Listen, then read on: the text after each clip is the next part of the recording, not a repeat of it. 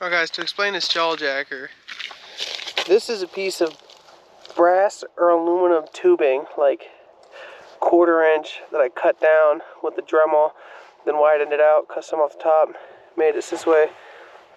It'll hold in there. And then these are like the dock runners or whatever you can buy at Walmart. Yeah, dock runner. Then this is 1.5 inch PVC. If you want to make this, you need 2 caps, like a, I don't know, 5-foot piece of PVC in case you make a mistake, 2 elbows, 1 T, and then you can see there's 2 holsters. He's got one that I didn't shave, but I have another one where it shaves and holds this down in there. It's this way it sets in there so it can't get pulled out at all. And that's what you need. And then some screws if you want it to stay together and not come apart.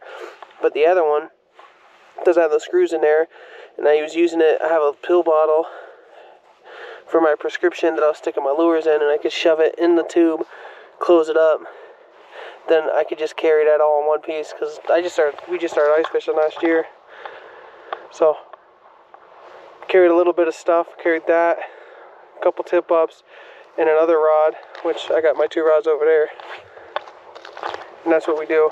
Instead of paying $80, $60, that costs all of $10 maybe to make in some time. But if you have nothing to do, why not make it yourself? Then you don't have to go buy it. And that's definitely not going anywhere. Not going anywhere. Some of them flip. They slide on the ice. That thing's not going to slide on the ice.